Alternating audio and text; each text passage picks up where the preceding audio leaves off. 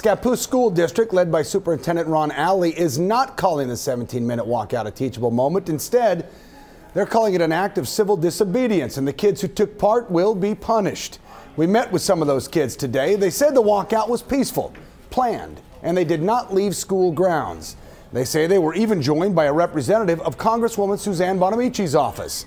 But they also say minutes before the walkout, the principal, Jim Jones, instructed the teachers to read a statement, warning the kids that if they participated, they'd be given an unexcused absence, barred from taking part in any athletics or extracurricular events that day, and they'd be ordered to Saturday school.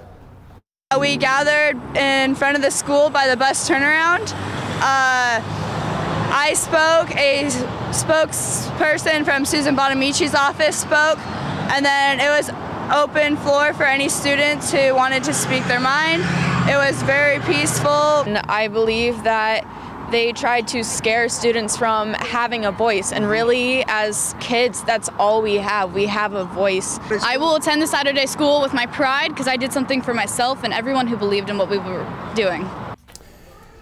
All right, in response to the kids walking out for 17 minutes to honor the victims killed in the Florida school shooting, the district sent us this response today saying, quote, "Part of adolescence is developing informed decision-making skills and knowing the intended consequences of actions. Our students who participated in the national walkout did so knowing what the ramifications would be."